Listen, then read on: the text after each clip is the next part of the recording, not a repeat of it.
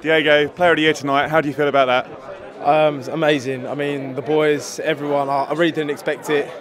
It came to a surprise, and to think I've only played 20-odd games and to receive this award, I mean, a massive thank you to everyone who's helped me and to the fans for voting. I mean, they mentioned it at the award, 4,500 fans voted, and it's a lot closer than most years, but I guess that shows the impact you've had on the side this year.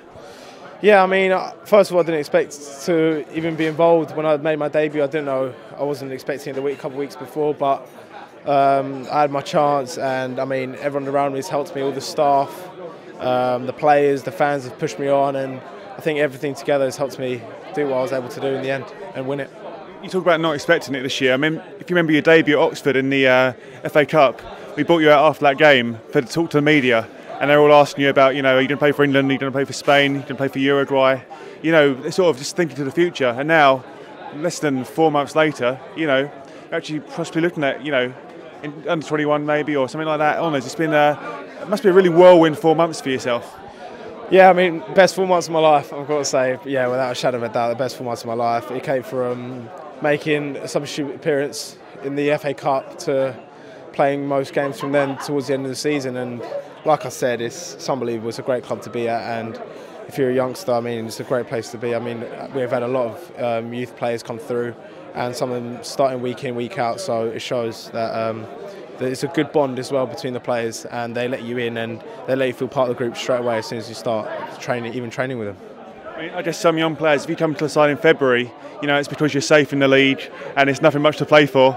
Yourself, you came in almost bottom of the league, and it's quite a brutal introduction to senior football in a way, but you must have learned so much from these past few months. I've learned a lot. I enjoyed it. I enjoyed having that bit of added pressure every game. I'd rather that than maybe being mid-table with nothing to play for. I mean, every game was massive for us, and I think it was incredible from all the boys that we achieved it. Jose coming in, Chris Powell before as well, everyone together. I mean, it's a great achievement, and we should push on and try even better for next season.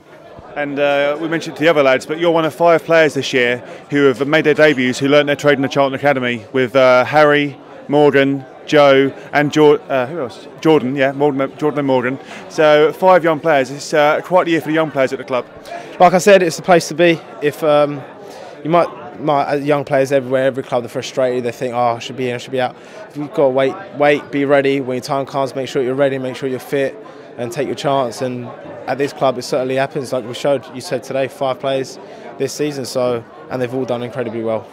Yeah, I mean, you've won the top award tonight, but every one of those 5 has made their contribution in their own way, haven't they, this season? Yeah, no, every single one. Even the ones that have been travelling, everyone's been unbelievable. The squad's together. It's been together since even when Chris Powell left. Everyone was a bit down, and Jacko, the skip, he got us all together. And he said, "Look, we're doing it for us. We're doing it for Chris. We're doing it for Jose. We're doing it for whoever. But we're doing it for us and for the fans." And we're able to do it in the end and keep the club up. And finally, Diego, as an academy graduate, you must have answered this a few times over your course of your career. But Valley Gold, I mean, they organised tonight. They've helped fund the academy. How important are they to the club? It's massive. I mean, five players this season, that's nearly half a team that's starting on the pitch on a Saturday. So it's great. I mean, the coaches at the academy do a great job as well with the facilities that we have. And, I mean, push on. I mean, thank you. A massive thank you to everyone who contributes in Valley Gold. And hopefully in the future we can bring in more players to play in the first team.